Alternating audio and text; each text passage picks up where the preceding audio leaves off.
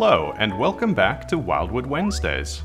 In today's video, we'll be taking a look at rival marriages in Cattails' Wildwood Story.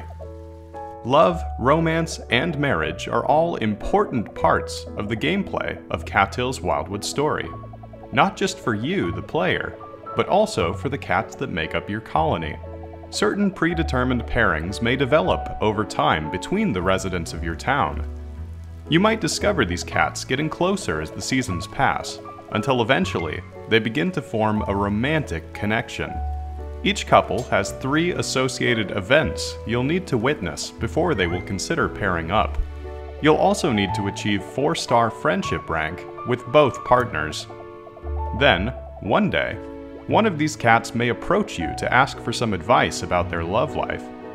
You'll have the option to either encourage the pairing or discourage it altogether. Since these cats trust you as a close friend, they will listen to your advice regardless of what it is.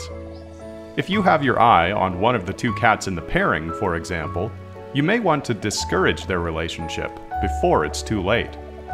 Following your advice, these cats may eventually end up together. When this happens, you will be invited to the wedding and watch as they move in together and settle down. Someday, these rival marriage couples may even have kittens of their own. When this happens, they'll bring their newborn kittens around town to introduce them to everybody. Once these kittens grow up enough to walk around on their own, you can befriend them and even take them with you on your adventures. Here's a tip. There are 5 possible rival marriage pairings.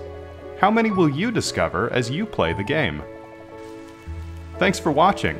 Cattails' Wildwood Story is coming to Steam on October 20th. Wishlist us now, so you'll get a notification as soon as the game becomes available. Until next time, I've been your host, and we'll see you in-game very soon.